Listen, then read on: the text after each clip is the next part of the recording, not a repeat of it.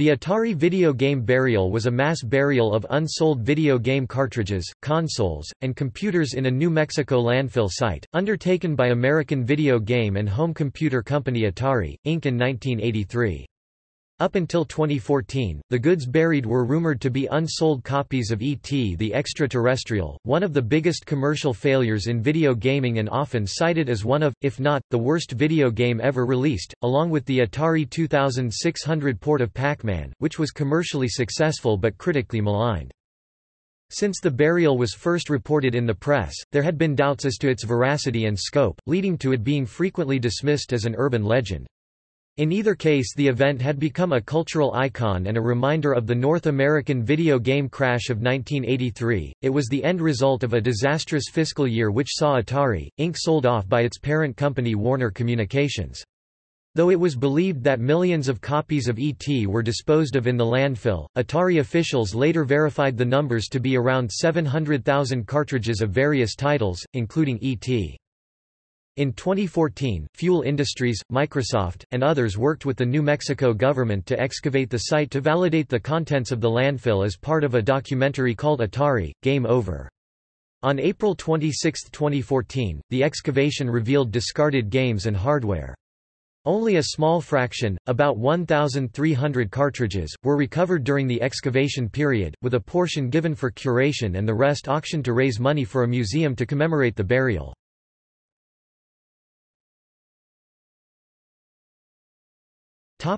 Circumstances.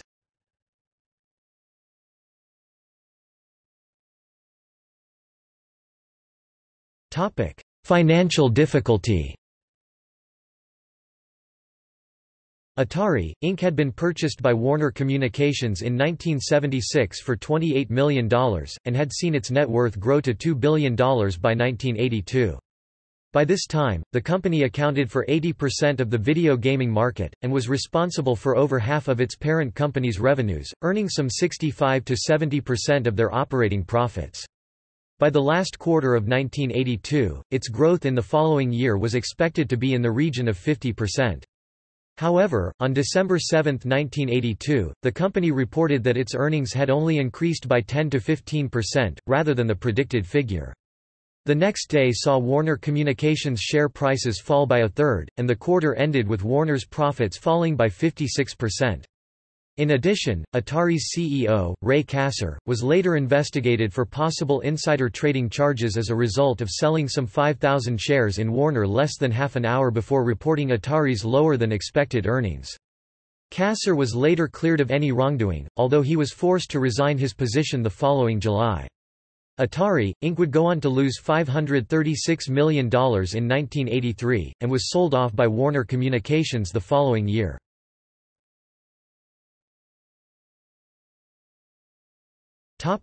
Problem titles. Atari's tendency to port arcade games for its home console had led to some of its most commercially successful games, including the port of its own coin-op Asteroids, and the licensed versions of Taito's Space Invaders and Namco's Pac-Man. When the latter game received its official port to the Atari 2600, Atari was confident that sales figures would be high, and manufactured 12 million cartridges—despite having sold only around 10 million Atari 2600 consoles. It was believed that the game would be successful enough not only to earn an estimated $500 million, but also to boost sales of the console itself by several million as gamers sought to play the home conversion. However, the finished product, released in March 1982, was critically panned for its poor gameplay, and although it became the console's best-selling title after shipping 7 million units, it still left Atari with over 5 million unsold cartridges. A problem compounded by the high rate of customers returning the game for refunds. Further to the problems caused by Pac-Man's underwhelming sales, Atari also faced great difficulty as a result of its video game adaptation of the film E.T. the Extraterrestrial. The game, also titled E.T. the Extraterrestrial, was a result of a deal between Warner Communications and the film's director Steven Spielberg, and was an attempt to follow on the success of Atari's Raiders of the Lost Ark, another film-based game. It was later reported that Warner had paid $20 minus $25 million for the rights, which was at the time quite a high figure for video game licensing. The task of developing the game fell on Howard Scott Warshaw, the programmer for Raiders, but due to lengthy delays in the licensing rights, Warshaw had only 5 weeks to make a full game to make sure Atari could sell it during the upcoming holiday period. The rushed development resulted in lackluster gameplay, and on release, the game was critically panned, and is now seen as one of the worst ever made.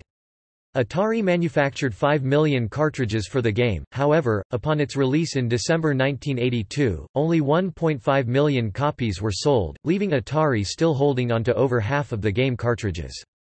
Billboard magazine's Earl Page reported that the large number of unsold E.T. the Extraterrestrial games, along with an increase in competition, prompted retailers to demand official return programs from video game manufacturers. The failures of these titles were further compounded by Atari's business dealings from 1981. Confident in strong sales, the company had told its distributors to place their 1982 orders all at once. However, video game sales in 1982 had slowed, and distributors who had ordered en masse in expectation of high turnover were left to simply return large quantities of unsold stock to Atari. As a result, the company soon found itself in possession of several million essentially useless video game cartridges, which it would be entirely unable to sell.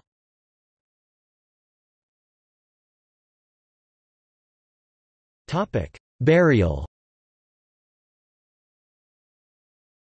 In September 1983, the Alamogordo Daily News of Alamogordo, New Mexico reported in a series of articles, that between 10 and 20 semi-trailer truckloads of Atari boxes, cartridges, and systems from an Atari storehouse in El Paso, Texas, were crushed and buried at the landfill within the city.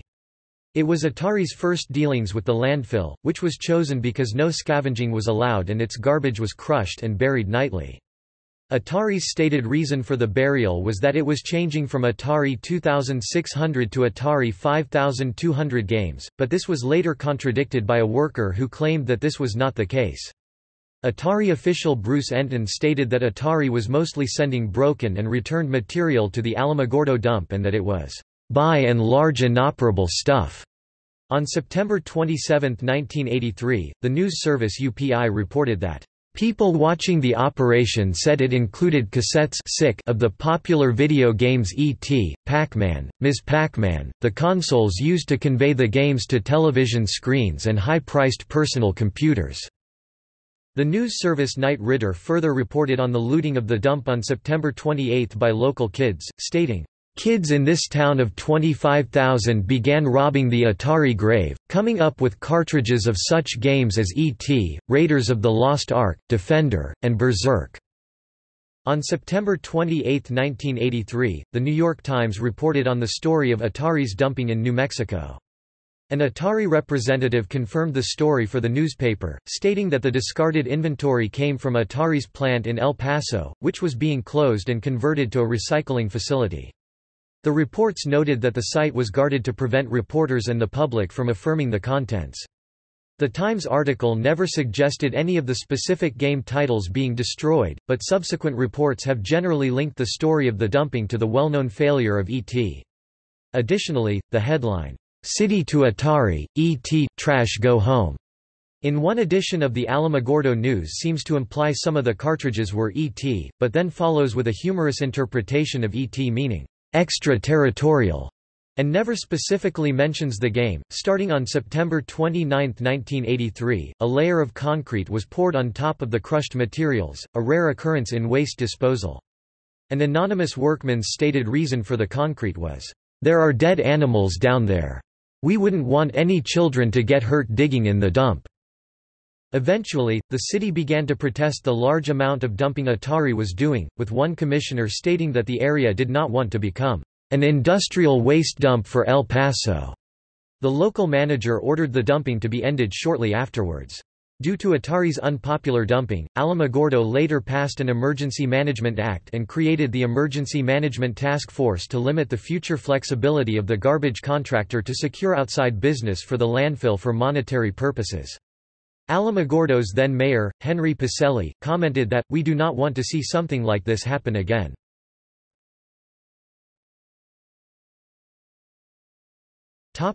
Cultural symbolism and speculation. All of these factors have led to wide speculation that most of the 3.5 million unsold copies of E.T. the Extraterrestrial ultimately wound up in this landfill, crushed and encased in concrete. It has also been reported that prototypes for the proposed Atari MindLink controller system were disposed of at the site, which only further fuels speculation, since Atari Museum owner Kurt Vendel actually currently owns the MindLink prototypes. Writing for the Pacific Historical Review, John Wills speculated that location's place in the public psyche—its proximity to the sites of both the Trinity nuclear test and Roswell UFO incident—has aided the popularity of the story. The conflicting information surrounding the burial has led to the claim of it being an ET dump, being referred to as an urban legend, which in turn has led to a degree of skepticism and doubt over the veracity of the dumping story itself, and the relevance of conflating the event with the later industry downturn. As recently as October 2004, Howard Scott Warshaw, the programmer responsible for the E.T. the Extraterrestrial game, expressed doubts that the destruction of millions of copies of the game ever took place. Warshaw also believes that Atari's downfall was more a result of their business practices—including alleged block booking of poorly selling games with successful ones when dealing with distributors—than any specific failed games. This latter view has been echoed by Travis Fass of IGN, who believes that Atari's problems, including their huge surplus of unsold stock, arose from the company's overestimation of the sustainability of Atari 2600 sales, rather than being due to the individual quality of games being released. The incident has also become something of a cultural symbol representative of the North American video game crash of 1983, often cited as a cautionary tale about the hubris of poor business practices, despite suggestions that the burial allowed the company to write off the disposed of material for tax relief purposes.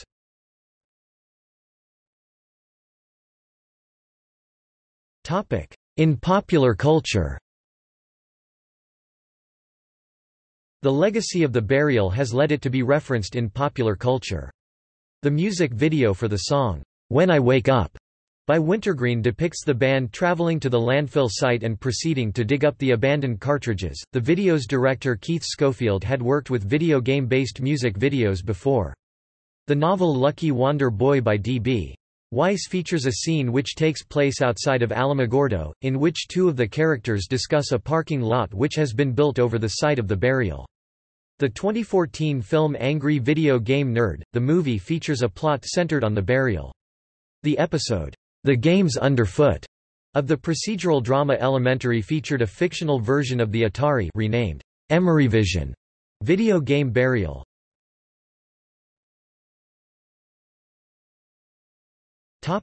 Excavation. On May 28, 2013, the Alamogordo City Commission granted Fuel Industries, a Canadian entertainment company, 6 months of access to the landfill to film a documentary called Atari, Game Over about the burial and to excavate the dump site. Xbox Entertainment Studios plan to air this documentary series as an exclusive to the Xbox One and Xbox 360 in 2014 as part of a multi-part documentary series being produced by Lightbox, a US-UK production company.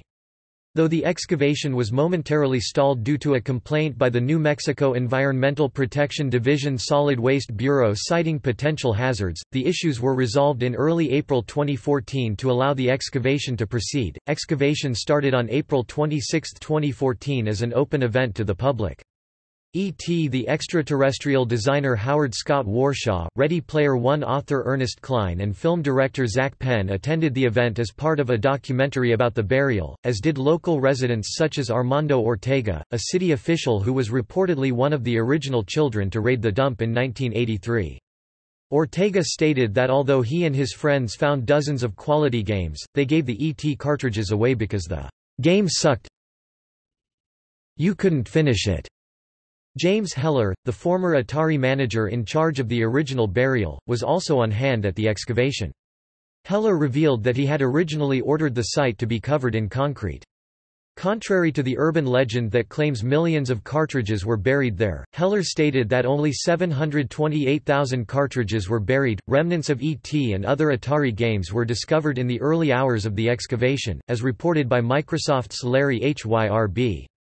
A team of archaeologists was present to examine and document the Atari material unearthed by excavation machinery. Andrew Reinhard, American School of Classical Studies at Athens; Richard Rothaus, Trefoil Cultural and Environmental; Bill Caraher, University of North Dakota, with support from video game historian Rayford Gwynns, SUNY, Stony Brook, and historian Brett Weber, University of North Dakota. Only about 1,300 cartridges of the estimated 700,000 were removed from the burial, as the remaining materials were deeper than expected, which made them more difficult to access, according to Alamogordo Mayor Susie Galea. The burial was refilled following this event.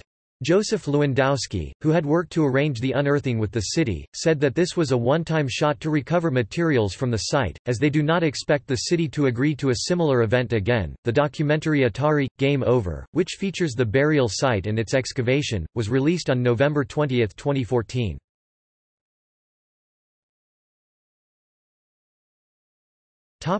Curation and auction.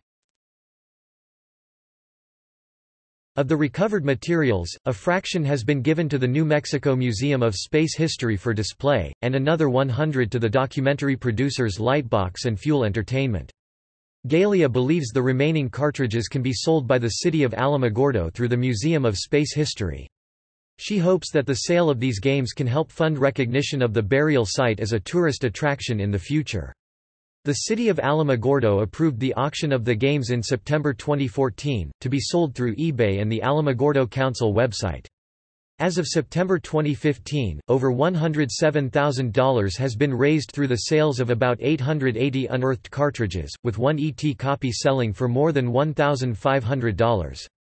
About 300 cartridges remain to be sold at a later date given the historical value of the cartridges. One of the ET cartridges that had been dug up was taken by the Smithsonian Institution for its records, calling the cartridge both representative of the burial site but also in terms of video games, how the cartridge represents the ongoing challenge of making a good film to a video game adaptation, the decline of Atari, the end of an era for video game manufacturing, and the video game cartridge life cycle.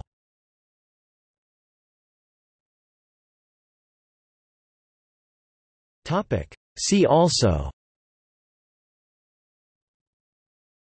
List of commercial failures in video gaming, Second generation of video game consoles, North American video game crash of 1983.